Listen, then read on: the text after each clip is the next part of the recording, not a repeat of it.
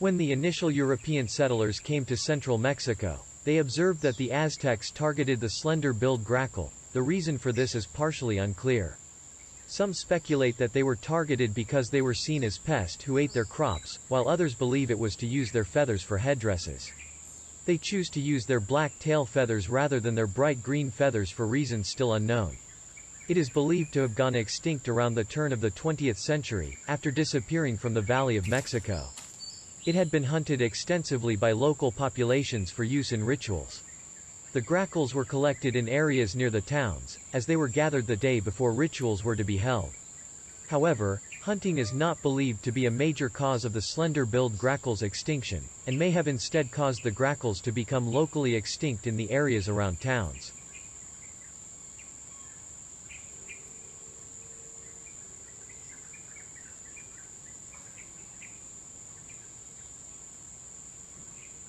Lagostomus crassus is an extinct species of chinchilla that was native to Peru. It is known from a single skull found in southern Peru.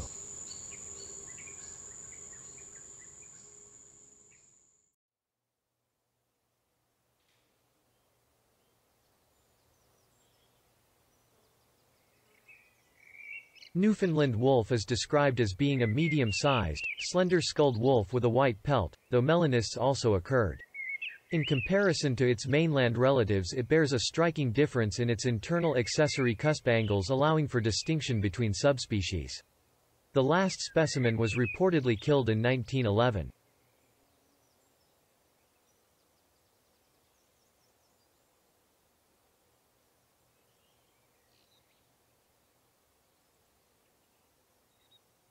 Guadalupe storm petrel was almost indistinguishable from its relative, Leach's storm petrel. In the field, they could not be told apart except by their annual rhythm. In the hand, the Guadalupe storm petrel could be distinguished by slightly larger size and the paler underwing covers. There is no evidence for sexual dimorphism in this species. The introduction of cats to the island decimated the population during the late 19th century. Introduced goats were also responsible for degradation of the environment. By the end of the 1906 breeding season, it was still considered abundant, though the large numbers of birds present there and then must have been nearly the entire population of this species. Still, it was noted that the mortality among these birds from the depredations of the cats that overrun the island is appalling. Wings and feathers lie scattered in every direction around the burrows along the top of the Pine Ridge.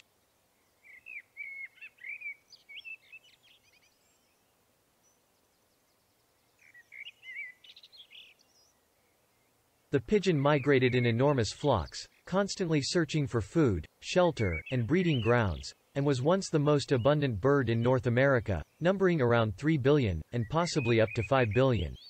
A very fast flyer, the passenger pigeon could reach a speed of 100 km per hour. The bird fed mainly on mast, and also fruits and invertebrates. It practiced communal roosting and communal breeding, and its extreme gregariousness may be linked with searching for food and predator satiation. Passenger pigeons were hunted by Native Americans, but hunting intensified after the arrival of Europeans, particularly in the 19th century. Pigeon meat was commercialized as cheap food, resulting in hunting on a massive scale for many decades. There were several other factors contributing to the decline and subsequent extinction of the species, including shrinking of the large breeding populations necessary for preservation of the species and widespread deforestation, which destroyed its habitat. A slow decline between about 1800 and 1870 was followed by a rapid decline between 1870 and 1890. The last confirmed wild bird is thought to have been shot in 1901. The last captive birds were divided in 3 groups around the turn of the 20th century, some of which were filmed alive. The eradication of this species is a notable example of anthropogenic extinction. The extinction of the passenger pigeon aroused public interest in the conservation movement, and resulted in new laws and practices which prevented many other species from becoming extinct. The rapid decline of the passenger pigeon has influenced later assessment methods of the extinction risk of endangered animal populations.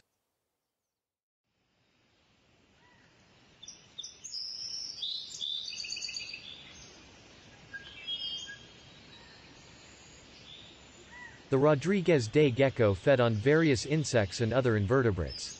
They also like to lick soft, sweet fruit, pollen and nectar. The species lived on the island of Rodrigues, where it typically inhabited forests and dwelt in trees. Its habitat has been largely destroyed by humans and introduced animals such as cats and rats, which may have been the main cause of its extinction.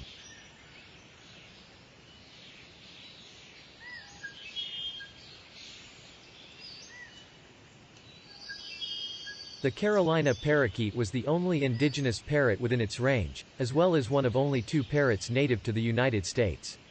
It lived in old-growth forests along rivers and in swamps. Though formerly prevalent within its range, the bird had become rare by the middle of the 19th century. The last known specimen perished in captivity at the Cincinnati Zoo in 1918 and the species was declared extinct in 1939. The evidence is indicative that humans had at least a contributory role in the extinction of the Carolina parakeet. Hunting played a significant role, both for decorative use of their colorful feathers, for example, adornment of women's hats, and for reduction of crop predation. A factor that exacerbated their decline to extinction was the flocking behavior that led them to return to the vicinity of dead and dying birds, enabling wholesale slaughter.